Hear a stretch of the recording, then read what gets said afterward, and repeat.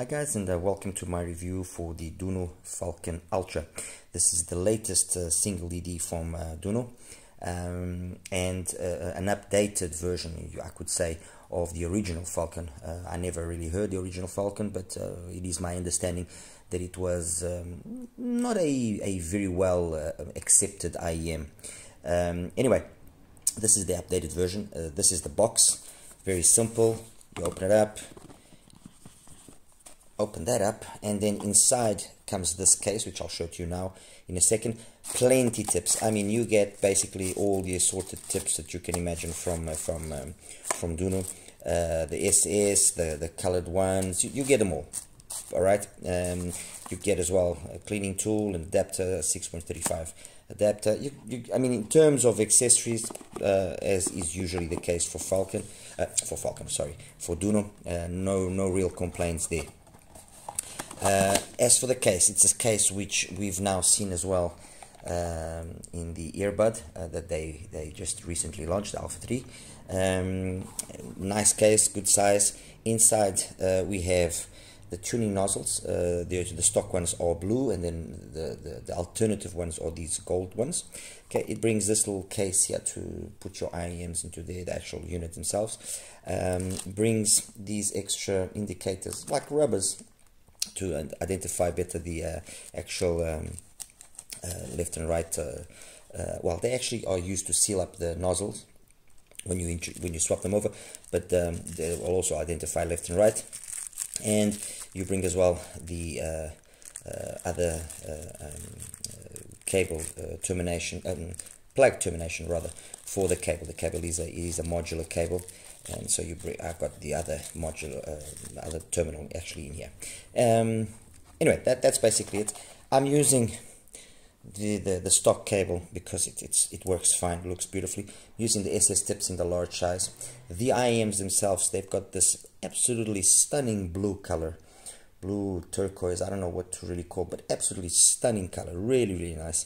You know, this video doesn't do justice to how good they look in reality. In terms of the actual size of the IEM, it's a pretty small shell. It's not a big shell. Although it does have a good weight to it, so it does give you that feel of a premium look to it. The only thing that it doesn't have is anything, you know, showing the name or the branding or anything, which is a pretty, it is a beautiful shell, I'll give it that, but a little small branding over there, nicely engraved Falcon or DUNU or something, I think would have complemented it nicely.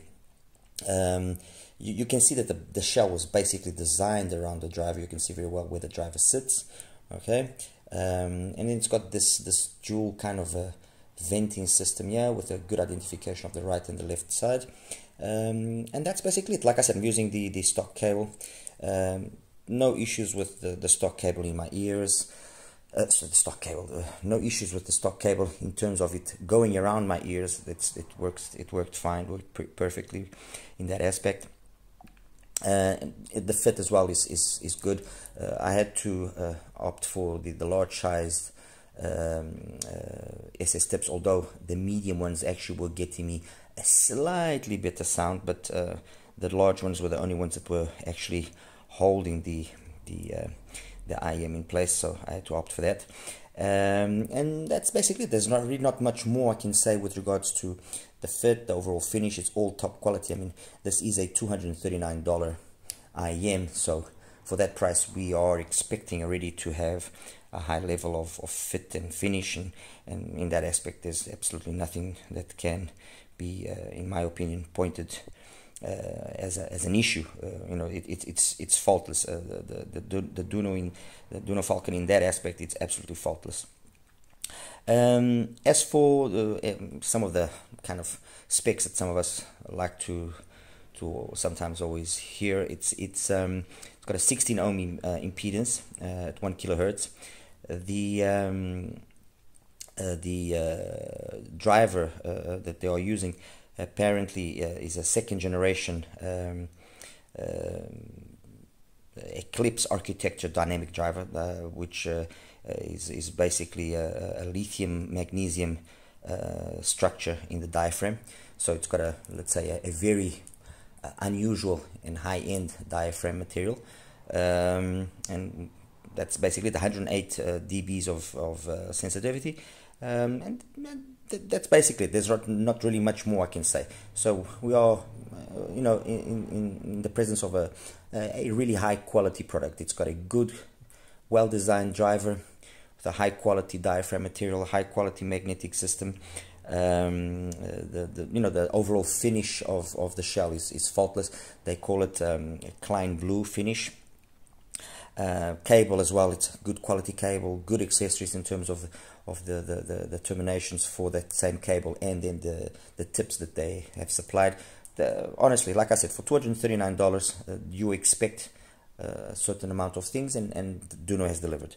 Anyway, on to what we want to know, which is the sound, and that's the the part that we all are most interested in.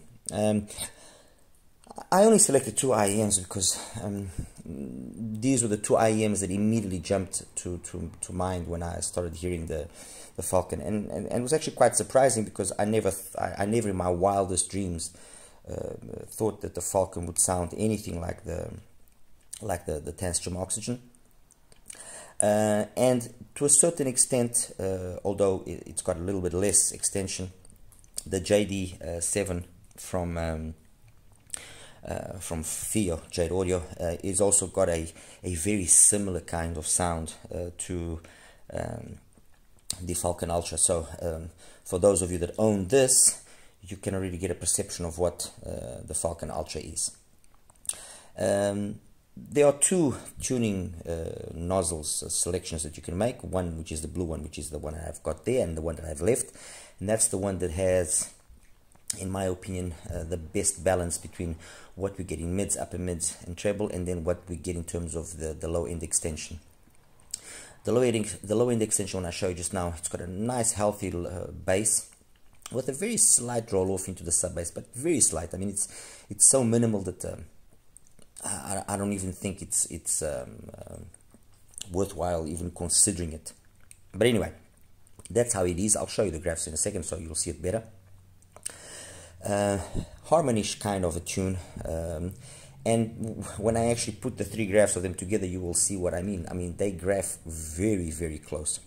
The biggest differences here are that the Tangstrom Oxygen past 910K is the one that's got the most extension, and you notice that ever so slightly in those songs that have that detail up top, and this one is the one that's got the least extension. Okay, in terms of the bass, the mids, they all kind of very similar. Yes, of course you do notice differences. I'm not going to deny that you don't notice differences. You do. I mean, the JD7 for what it is, for its $70 price tag, and for what it is in my opinion, a bit of a hidden gem. It is a very nice sounding IM with perfect timbre and tonality, a nice healthy bass, good quality, decent, speedy. You know, really, I mean, for me, up to this date, it's the best single DD I've heard from FIO. Granted, I haven't heard a lot of them, but this is the best one that I have heard from them by far. Okay. Then in the extension up top, past 8K, you notice that it doesn't have as much twinklies and sparklies as either the other two, but then again, we're also talking completely different price brackets, although that is not a justification. You have IEMs costing the same amount as the Jade, that have a lot of extension up top. I mean, EA 500 is the one that comes to mind, the SimGot. Even its younger brother, the EW200, has got more extension than this. But what this offers is just it's just got a very nice, organic, old school kind of sound. It's very enveloping. It's really nice sounding. Oxygen. Those that follow me know that this is one of my favorite IEMs of all time. Period. End of story. And you know, it's an IEM that has been around for a while. It has served as the basis for other brands to have come out with similar styled tunings and similar style of sound. Chapeau and Olina, the original, and the Chapeau and Olina SE supposedly are using a similar driver or the same driver, but the tuning, in my opinion, although it came close, it wasn't the same as the Oxygen, and the Oxygen, in my opinion, still plays better than those. In terms of the Oxygen itself and its sound, people have always, the bass, this, the bass, that. Honestly, I don't see any issues with the bass. It's got a perfect amount of bass. It's quick, it's detailed, it's got great texture. Mids are faultless.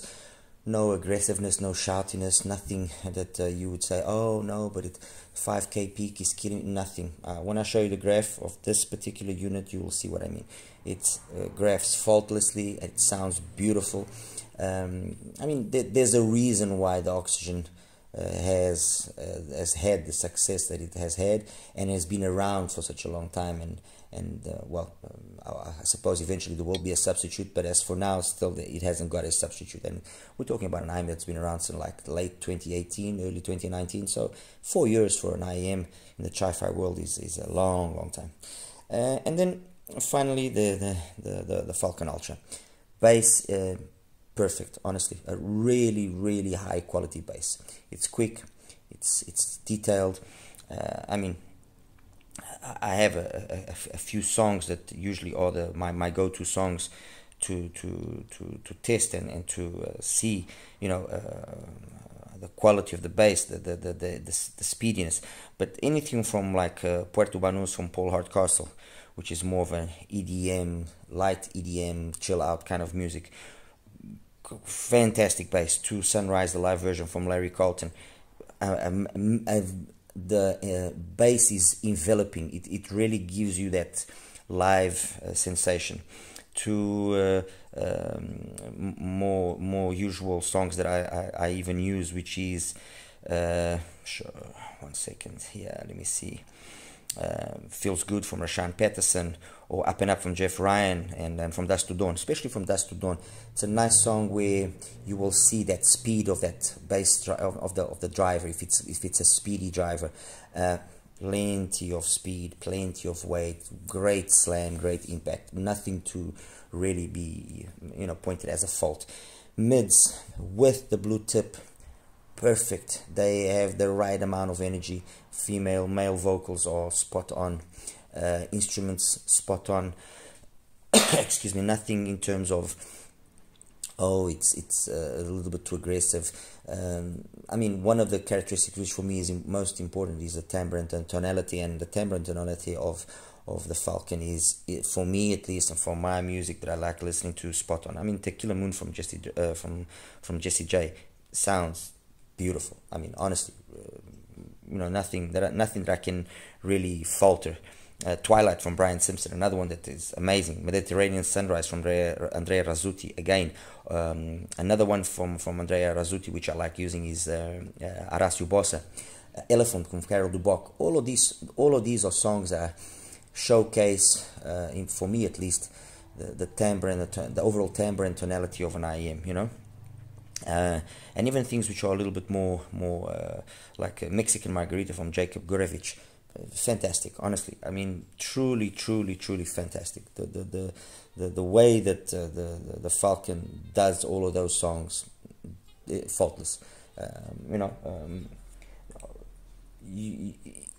depending on what we're talking about, or in terms of prices on, you expect more or less, and for the price that it has, which obviously $239 isn't you know, small money. For the price that it has, the performance that it has, for me, is on par. It's faultless. With the gold tip, the whole mids, upper mids and treble are brought down 2-3 dBs, which will overall make the sound a little bit warmer, but a little bit darker as well. It's not that it's a bad sounding in that way. No, it isn't. It just completely changes its personality. It will probably be more suited for those that don't like treble a lot, which in this case I don't think is really an issue, because this is by no means a treble heads IM.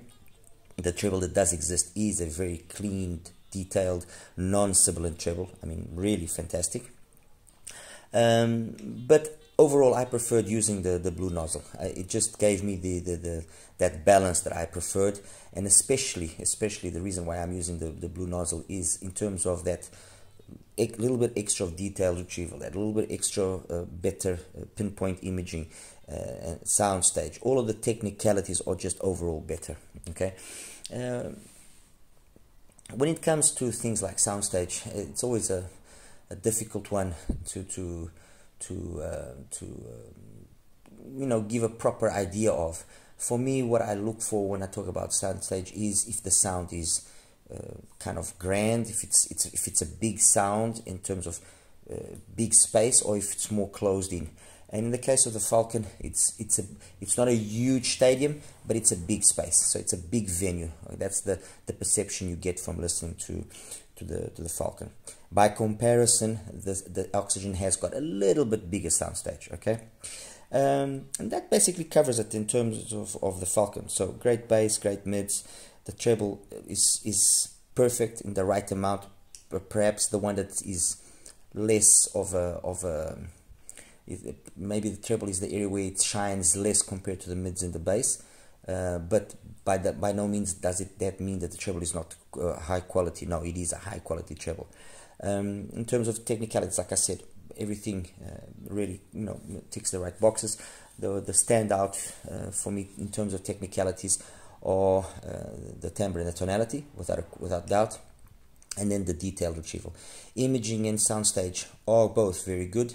But the two standouts are without the detailed retrieval and the timbre and the tonality. As compared then to these, well, compared to the Jade, the Jade is not as competent an IM as the Falcon. But I will give the Jade this much in terms of the bass.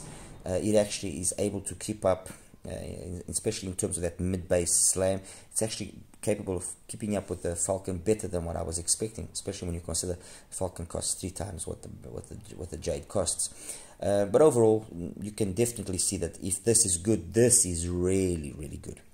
As compared to the Oxygen, and as I said in the beginning, you know, when I started listening to it, it reminded me a lot of the Oxygen, and I was quite impressed. The biggest difference, or where you will probably notice the difference between the two of them, is in the Oxygen's ability to have just that little extra little, you know, just that little smidge more detail up top, that little more detailed retrieval, and perhaps just a slightly bigger soundstage, especially in terms of width, not so much in terms of height or depth, but width. That's where you will see the difference. In the rest, honestly, I was very hard pressed. You know, and this is a tough one for me to have to admit that. Well, the truth is this: obviously, IM manufacturers learn from the IMs that have been past references. I'm sure that they will most likely go and buy actually those IMs and dismantle them and see what makes them tick and what makes them special. So, you know, I think that's actually quite flattering, to be honest. And that's how you actually will improve your own products in reality. So yes, the Falcon is capable of being a very solid substitute for a Tanstream Oxygen. If you have a Tanstream Oxygen, does it make sense to buy the Falcon? Ultimately, probably not, because the differences are not big or sufficiently big to justify having two IMs which will ultimately be very similar. If you don't have either one of them and you're looking for an IM at this price range, you know, however it kind of is hard for me to admit, I would probably go for the Falcon. Why? Well, because first of all, it's a newer technology in terms of the driver. You know, in terms of accessories and cable and everything is also superior to what the Oxygen offers. Well, you will basically be more up to date with something which is now the latest in terms of a really high quality single DD.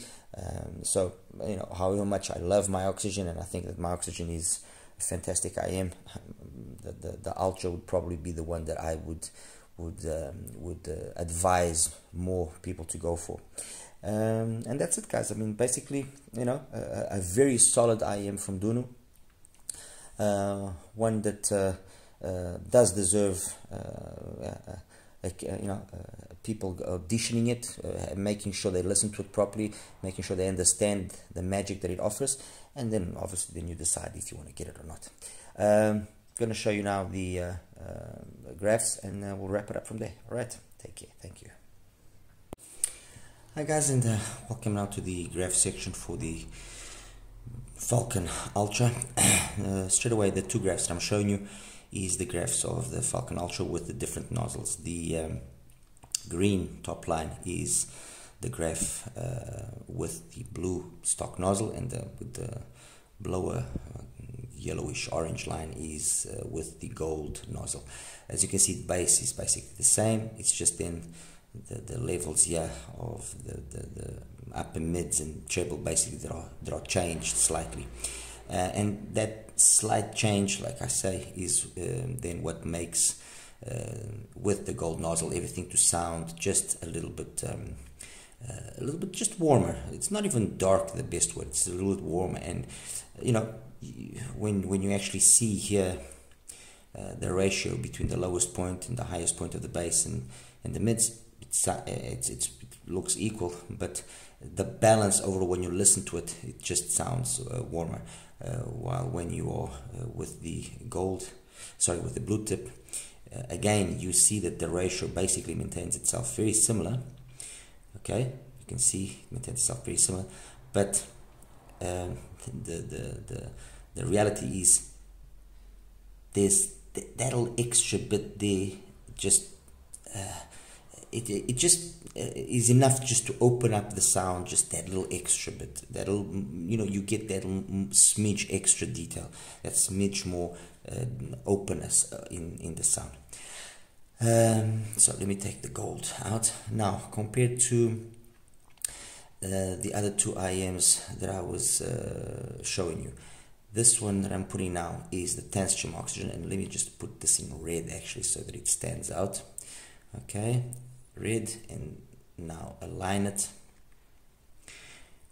There we go. And you can see straight away what I was mentioning about the similarity of the graphs.